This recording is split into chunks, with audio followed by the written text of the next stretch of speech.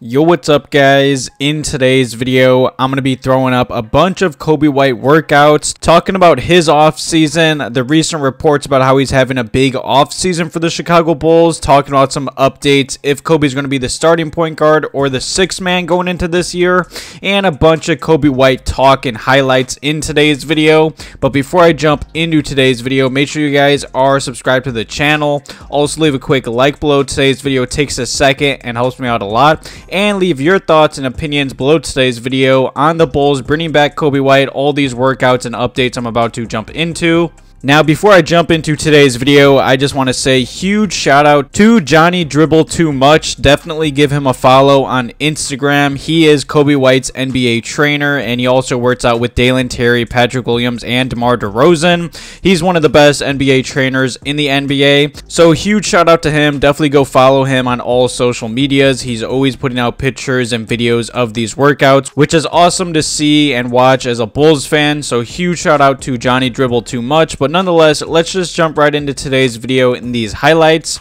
Now, obviously, right when the NBA offseason did start, the Chicago Bulls did re-sign Coby White on a multi-year contract. And let me just say, I love that for both sides of this deal. I believe this is a steal for the Chicago Bulls, especially if Coby White does continue to get better. Now, I also do believe this is a pretty solid deal for Coby White, and I'm very happy that he is coming back. And with the NBA offseason kind of being dead right now and very quiet, I thought it would be super cool to throw up all these highlights and updates about Coby White. Now, DeMar DeRozan and Coby White's NBA trainer, Johnny Dribble Too Much on Instagram, he was talking about Coby White, and he did say Coby White is putting in the work this summer. One of the most underrated players in the NBA, all-star season incoming. Now, I love Johnny Dribble Too Much. I love Coby White, but I don't see an all-star season coming.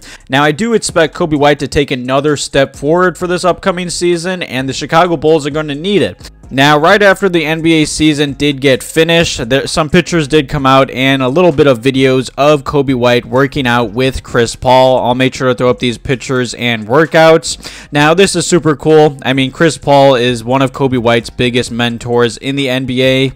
Coby White has attended CP3's off-season camps for years now, and he's been working out with him for years now, so that's obviously super cool. Chris Paul is going to be a Hall of Fame point guard one day. And let's not forget this past season how much Coby White did improve. I mainly want to give a huge shout out to obviously Coby White for putting in that work, also working out with Chris Paul and Johnny Dribble Too Much.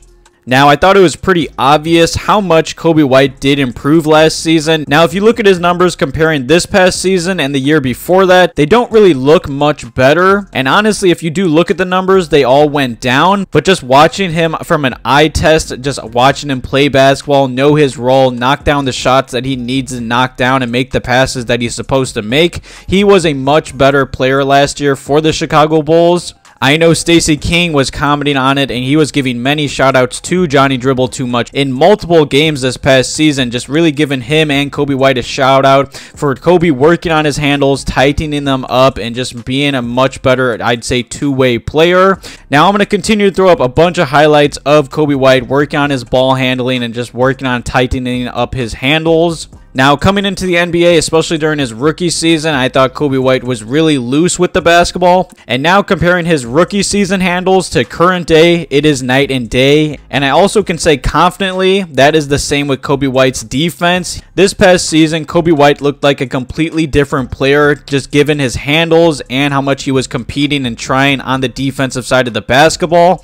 Now, going into this year, it's a big question mark. Is Coby White going to be the starting point guard? I definitely do believe he has deserved a shot at it. I mean, obviously the Bulls did try that experiment a few seasons ago, and that whole situation didn't really work out the best, but I feel like since then and now, Coby White is a completely different player, and he definitely deserves a shot at it. Now, with how aggressive this Bulls front office did go out in free agency, re-signing Coby White and signing Jevon Carter day one, right when free agency did start, I do expect Jevon Carter to be the starting point guard, but it wouldn't surprise me, say Coby White does win it over throughout the NBA season, or he does beat him in training camp.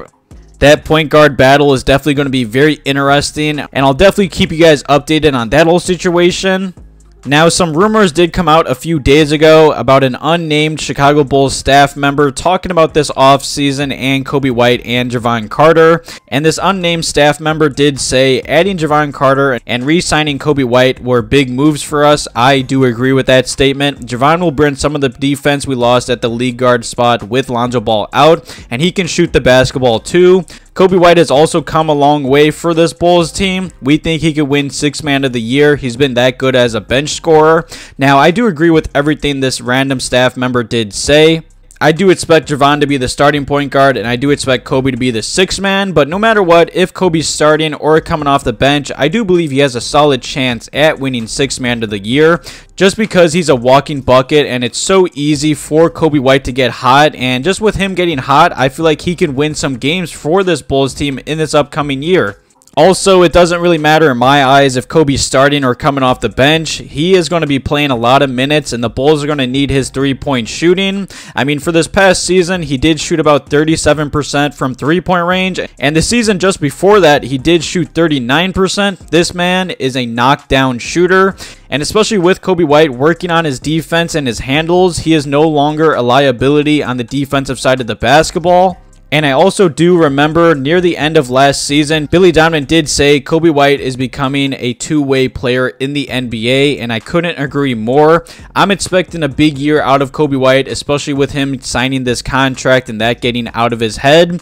And let's also not forget, Coby White, since he has been with the Bulls, he has been in so many trade rumors, and that has not bothered him at all. He has been in the gym working on his game, getting better year by year. I know I've said it multiple times in this video, and I'm going to continue to say it. I believe Coby White is going to take another step forward for this upcoming year. And given how this Bulls front office has operated this offseason, they're going to need these young guys to take a big jump forward, especially Coby White and Patrick Williams. Definitely leave your thoughts and opinions below today's video about the reports of Coby White having a huge offseason. Obviously, all the workouts and updates I did throw up on the screen and talk about in today's video. Also, who you guys expect and want the Chicago Bulls starting point guard to be. I really would like the Bulls to give Coby White a chance. I truly do believe he has deserved it, especially with how much he has been working on his game this offseason and just how much better he was playing and how much he did get better last season. Even though I really do have a gut feeling it's going to be Jevon Carter. Hey, I'm not mad about it. Coby White is going to get hopefully a lot of consistent minutes off this bench. The Chicago Bulls are going to need his three-point shooting, and like that unnamed Chicago Bulls staff member did say, Coby White, say this Bulls team plays better than they're expected to, I could definitely see Coby White be in the mentioning of winning Sixth Man of the Year. Thank you guys. Have a good one.